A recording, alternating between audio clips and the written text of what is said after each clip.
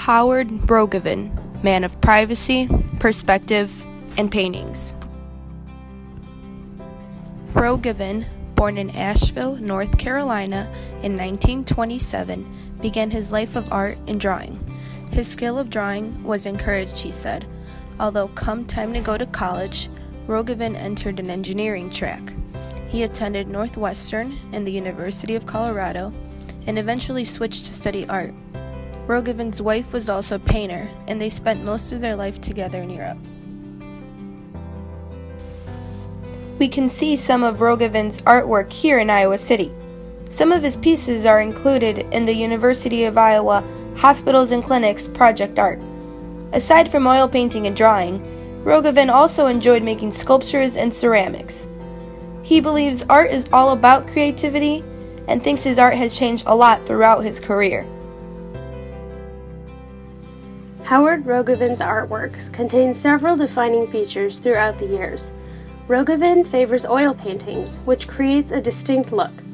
Oil paint can be blended easily and dries very slowly, which allows for a large range of textural effects. Oil paint can also cause a softness to lines and a lack of exact definition.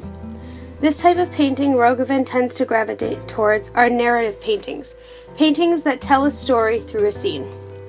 This is exemplified in Rogovin's The Artist Celebrates His 44th Birthday, a piece created in 1971 that is busy and intricate, with muted, earthy tones throughout featured in it. Rogovin uses interesting yet defined geometry within this piece and creates an almost nonsensical world. Rogovin traveled to New York in 1959 to spend time at Yaddo, an artist's retreat in Saratoga Springs. During his time there, it is said that he painted a portrait of the famous poet Sylvia Plath, who was attending Yaddo at the same time he was. The portrait has not resurfaced. Rogovin became a professor at the University of Iowa, teaching painting and drawing, and while at the university created several pieces of artwork. In a follow-up piece 21 years later from his 44th birthday piece, the artist celebrates his 65th birthday. Rogovin employs the same style of a busy narrative scene, muted colors, and human imagery. Rogovin proves to be fairly consistent in style throughout the years, with subtle changes. In Rogovin's homage to Federico Fellini, we see a use of darker pastels and a lot of magic imagery. Federico Fellini was an incredibly famous Italian director known for his fantasy style, which is reflected through Rogovin's painting.